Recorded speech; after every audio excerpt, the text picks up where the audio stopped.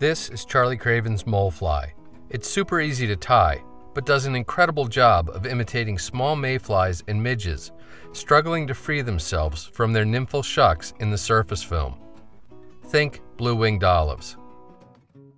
When it lands on the water, the entire body of the fly sinks below the surface, while the CDC prevents it from dropping further and resembles an emerging wing. A small curved-shank emerger hook, like a Dai-Riki number 125 in size 20, works well for this pattern. Plunger-style hackle pliers make the job of mashing the barb and securing the hook in your tying vise a good bit easier. For thread, Olive 60 Danville is always a good choice. Start your thread behind the hook eye and take wraps to secure it to the shank. You can then break or snip the tag end off. End with your thread about an eye length behind the eye. For the wing on this size 20, you can use either a couple of regular CDC feathers with their tips aligned or a single CDC puff.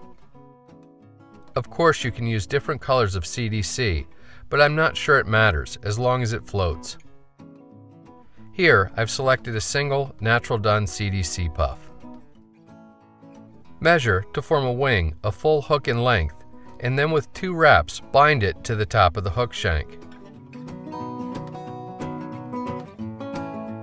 If it's a little long, it should be fairly easy to adjust to the proper length.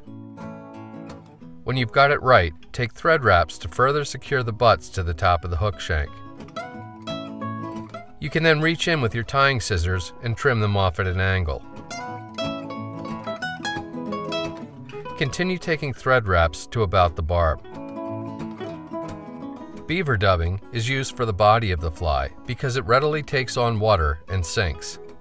Choose or blend whatever color you think most closely resembles a partially evacuated trailing shuck. Here, I'm using basic brown. Just the smallest of pinches is all you need. Pull out as many of the longer, stiffer guard hairs as you can to leave only the fine underfur. Create a short, thin dubbing noodle on your tying thread. You don't want to overdub this pattern. With the noodle complete, wrap bare thread well down the hook bend and then begin to form the shuck with the dubbing noodle. If you can put a little taper into it, so much the better. When you reach the base of the wing, you should be just about out of dubbing. Pull the wing back to expose the hook eye and take a few thread wraps behind the eye to secure it. Get hold of your whip finish tool, and while holding the wing and the thread back with your left hand, whip finish with your right.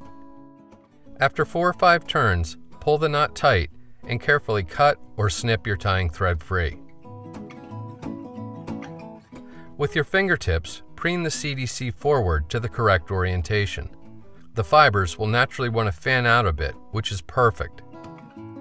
Do make sure the eye is free of obstruction, or you'll have problems attaching it to fine tippet. You've got to love a pattern that's so simple, but does such a great job representing a mayfly in its most vulnerable state.